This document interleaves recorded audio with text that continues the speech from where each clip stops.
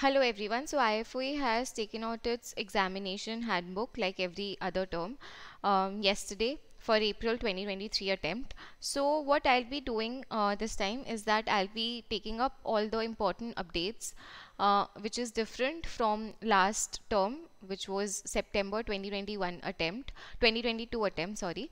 So for the entire video, I will ask you to first please refer to the September 2022 video, and I will be adding that video in the description box, and I think you can see somewhere on top as well. So please go through that video first, and then here this is very important document where I'll be going through only those points which is important for April 2023 attempt, which has changed, and there are only a few things which is different. Otherwise most of the things are similar.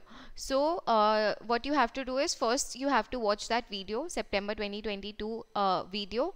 I have linked it above and in the description box below, and then after that please do watch this video, because this video will give you only the updates which have been made by IFoA specifically for this particular attempt.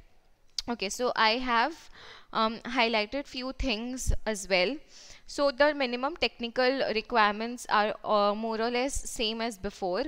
There are no changes happening over here. This gives you the entire examination flow as to how the examination will be conducted. It gives you what you have to do 2 weeks before the exam and the day before the day of your exam.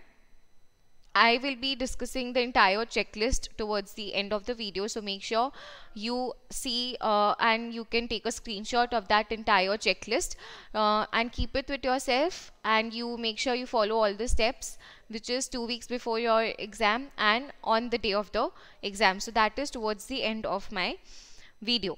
So now this I'll cover towards the end. Just the only thing is that here on the day of the exam, make sure, now some of the students I have seen that they are using the web versions of Excel and Word. This is not allowed in the exam. You have to use the desktop version of Excel and Word. You cannot use the web version of MS Excel and MS Word, right? So let me just quickly go through the entire flow.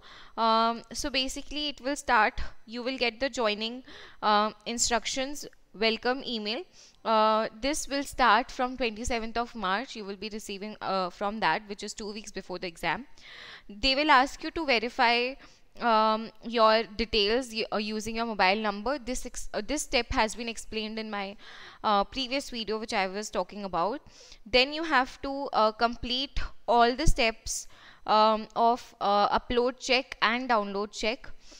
Then on the day of the exam, please make sure you check the date and the timing correctly, because the timing mentioned is that of the UK timing. So make sure you adjust it as per the Indian time.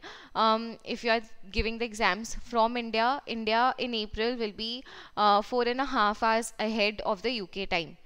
So read all the documents that has been given to you through the mail which you will receive on or after 27th of March. Download the exam paper from the same portal from where you have done the upload check and the download check. Then you have to save the work regularly, very important. Make sure you close your work before the time, because generally I have seen students who extend and who continue typing even after the exam end time. Their paper is not getting checked, so it is being rejected by IFoA. So make sure you do not do this in your exam. Then you will be having an option of uploading the papers, and in the upload, after you have uploaded your papers, they will give you an option to preview your paper so that you can see that you have attached the correct file. If not, then you can again just close that file and delete that file and attach the correct one, and then upload. Click on the upload button. Once you click on the upload button, they will give you mail. They will send you a mail, verification mail, that your mail your exam paper has been submitted successfully. Alright, so these are the exam timings. Now all the exams are 3 hours 20 minutes. It includes your reading time, it includes the downloading and downloading time. Uploading time is plus 30 minutes, but make sure that you do not end up writing after this time. So if your exam is starting at 1 o'clock, so 3 hours 20 minutes post that, which is after 4:30, after 4:20, you are not supposed to continue writing. You have to close your work and you have to start submitting. What I generally suggest students is that please close your file just after 3 hours 15 minutes. Keep that 5 minutes safe with you, so that you do not end up closing it maybe at 3 hours 21 minutes, right? So always try to close it at 3 hours 15 minutes, or maybe if you have done then 10 minutes. Make sure you save your work and then do not reopen the file, and make sure it's not on the auto save mode, because if your Word file is on the auto save mode, then it will change the timing of the last modified whenever you open the file, right? So make sure you do not do that and upload the file correctly on the correct time. There is no harm in uploading the exam paper before time, because in that way you're actually saving the rest of your paper. Just because you want to write that additional 2 marks, do not hamper the entire paper because of it, right? This is something which students are facing a lot. So now you are recommended to use the minimum 2013 MS Office version or above that. So make sure you do not you're not using 2010 or 2007. Then you please do not create any additional files beforehand. MS Word, MS Excel, you have to create the file on spot at during those 3 hours 20 minutes. Rename the file as per the naming convention. I have put all of these, covered all of these in my previous video. Then you have so data within the Excel. So for the CM papers, specifically CM1, CM2, they give you an Excel file. So data within an Excel file should be copied and pasted directly into MS Word. If you are using MS Excel for calculations, screenshots will be accepted for marking, but you will need to make sure the full workings are given. Usually do not do this if you are pasting a table. For example, in CM1, if you are doing a profit testing table, if you are creating it in MS Excel, make sure you paste it in MS Word along with the calculations. Data copied from Excel is not linked to the source file, so make sure it's not linked. You just have to simply copy, paste. And this is a very important point. Some of the students keep on asking me, you cannot insert a Excel file in the Word documents. This is prohibited by IFoA, right? So make sure it is not on the autosave mode. Also, when you are submitting, make sure it's not on only read mode, because then the examiners will not be able to correct your file. Also, it should be not password protected, your Excel or Word file. So these are the things which is similar to what is being done in past. You are allowed to use multiple screens for completion. This basically means you can use split screen, or maybe you have used another just split screen, that's it. There are no restrictions on calculators, so you can use any calculators, although we prefer FXES 82 plus calculators, right? So then they have shared the entire list of various mathematical notations which we can use. This is again similar to what we have done in past and used in past, and we have been practicing since day one. The next thing is you have to ensure that you have completed all the equipment checks. So this is one thing, and we'll be also making sure that we keep on giving you the reminders. But please, you can have your calendar marked on 27th of March. You will be receiving a mail from IFoA, the joining instructions and everything, how to set up your, how to visit the exam portal, how to set up the portal and everything using your mobile number, verification number. So make sure you do that, and you do the upload and download check. Very important. If you are not doing this, so if you are forgetting to do the upload check and download check, you will not be able to give the exam. For example, I'm appearing for CM1 and CB2. I have to do the upload check 3 times, download check 3 times, which means I have to do for CM1A, CM1B, and for CB2 paper separately. So 3 times I am doing the upload check and download check. If, for example, I've just done for CM1A and I forget to do it for CM1B, I will not be able to sit for CM1B exam and I will be disqualified from my entire CM1. So it's very important that you please do all these checks for all the papers separately, even for paper A and B separately. Make sure your email ID and your mobile number are correctly placed in your login portal of IFoA. So if not, you can just go and check in the contact in the your login my account section. You will be having your email ID and your mobile number. Make sure it's correct and it's working. These are the very important mail ID through which all the communications from IFoA will be done. So make sure you save it, and maybe you can mark as safe senders so that you do not miss any mail, or maybe it does not go to any spam or junk folder. Make sure you meet all the online examination hardware, software requirements. Make sure one more very important thing, whatever tool, whatever laptop you're using from now onwards up till the exam, make sure you're using that only. Please do not change your laptop, PCs, anything, just maybe a week or 2 weeks before the exam. This is strictly prohibited. Why? Because you have accustomed yourself with that particular PC, with that particular laptop, so it will be very difficult for you to accustom yourself to a new one.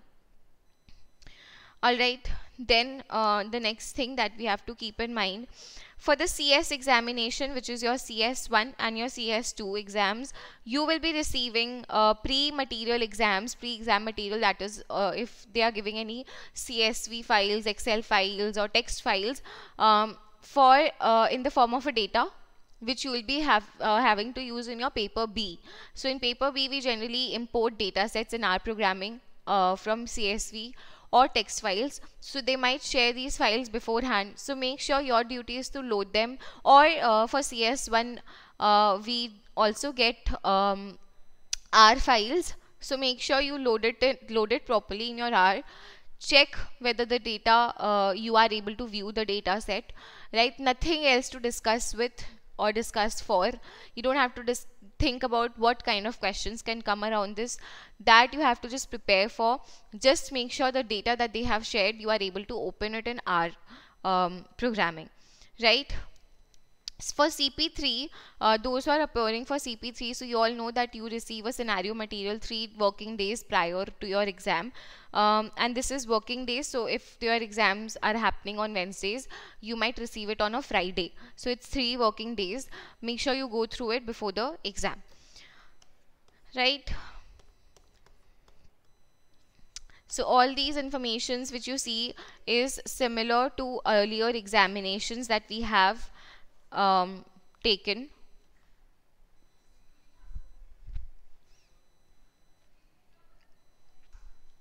Alright, so this is how the email that you will receive will look like. So it will be received, this will be the subject line, welcome to online practical exams, right? And then it will give you set up your online practical exams account for the course name, right? So these are all course names. Every detail has been mentioned as to how the steps will look like. So these steps I have already covered in my previous video. Make sure you see that. This is again, as I'm repeating, if you do not do the equipment checks before the exam, not on the day of exam, it should be always the minimum or the maximum date they can extend is the just day before, just your 1 day before your exam, and make sure you do it. Otherwise, see, if you're not doing it on the portal, it will show you some red color line. You must complete the equipment check before attempting to access the exam. If you have done it, it will show you a green color bar over here instead of red, right?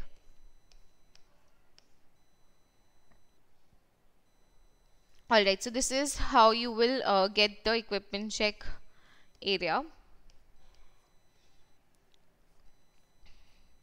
everything has been covered in my previous video. If you are submitting multiple examination scripts, so again this happens only for CP2 exam. In CP2 exam we submit an Excel file and a Word file.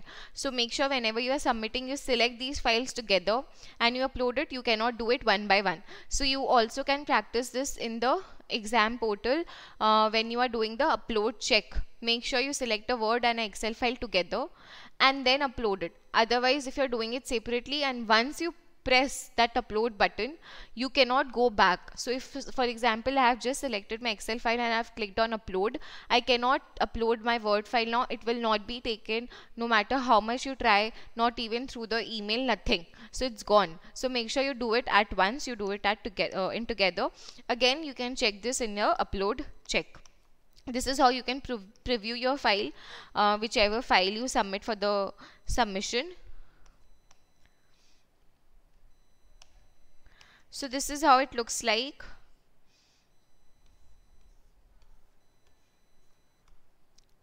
See, so during the exam you are prohibited to collaborate, so make sure please you give your exam on your own in a closed room.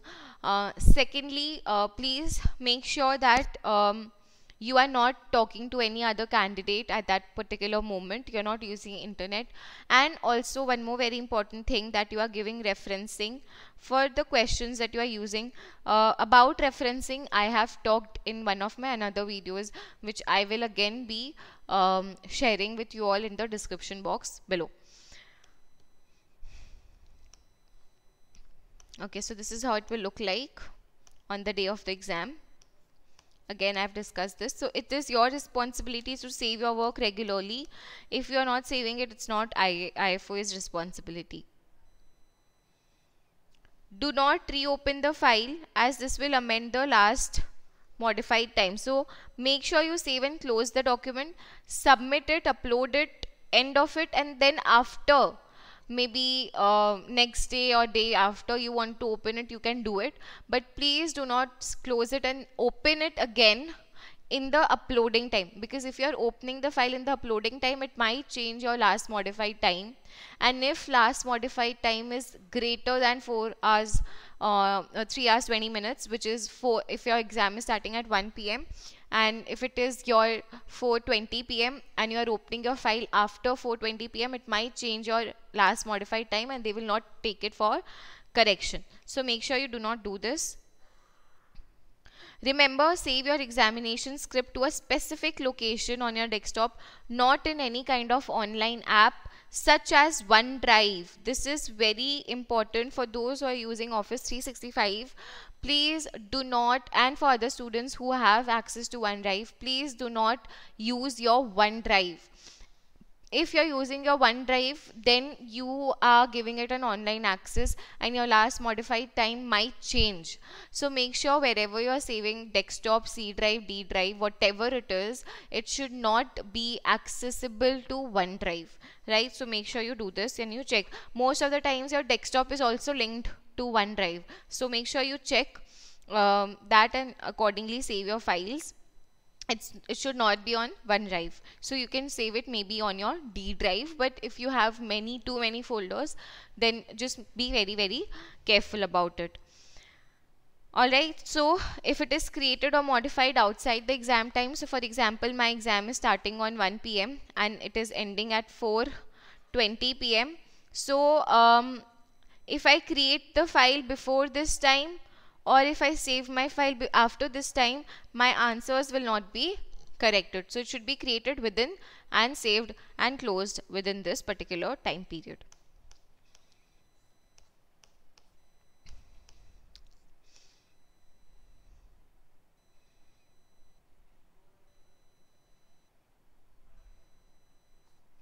Okay. Now, as I mentioned, let's quickly discuss. Before I cover the checklist, there has been a few changes in the CP3 examination. So let us quickly discuss what are these changes. So this is the mail that has been received from IFoA regarding the handbook. So here they will be able, so now you will be able to download your joining instructions. You will be able to download your joining instructions in the members area of your website. So first thing, you might be also receiving a mail as they have mentioned in the handbook. Also, you will be able to check the joining instructions, that is how to set up your account, for the link to set up the account in the members area of March, from March 27, 2023. You can find your exam joining instructions in my account area. So when you log in into your website, in the my account section, you have review exam bookings. So when you log in into the IFoA portal, IFoA website, then you have my account. In my account, you have review exam booking section. Within that section, you can see the joining instructions. Through that, you can follow the exam portal link and follow the steps I have mentioned in the previous video.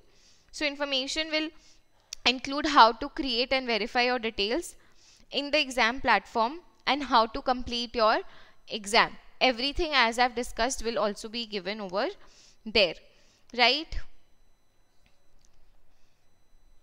So again, they've mentioned about the late exam upload. So last time there were a lot of scripts which they did not check, and they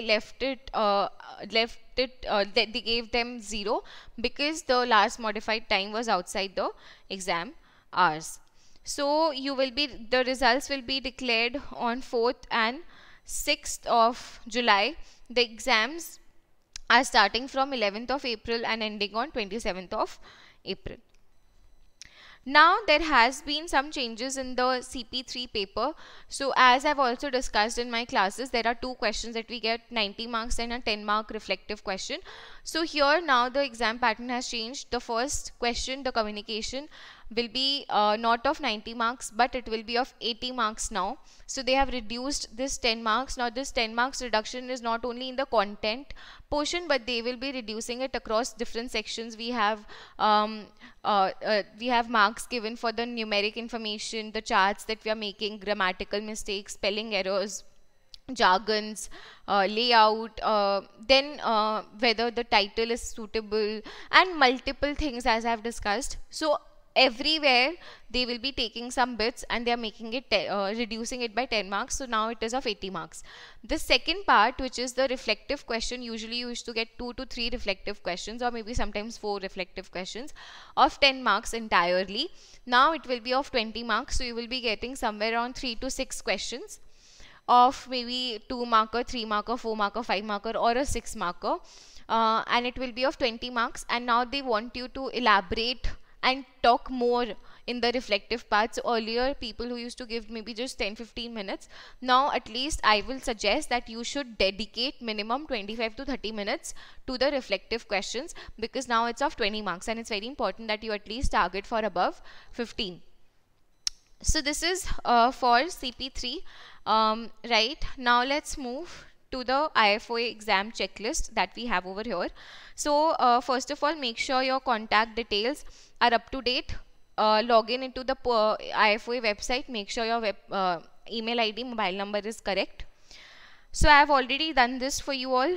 Joining instruction will be sent over mail from 27th March onwards.